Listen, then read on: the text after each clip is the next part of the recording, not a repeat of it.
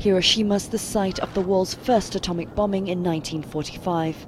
Barack Obama has become the first sitting US president to visit.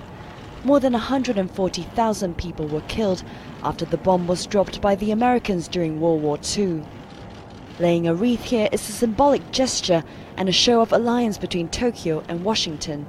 We come to ponder a terrible force unleashed in a not-so-distant past. We come to mourn the dead.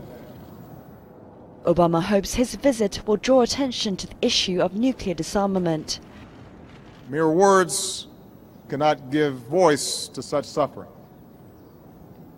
But we have a shared responsibility to look directly into the eye of history and ask what we must do differently to curb such suffering again.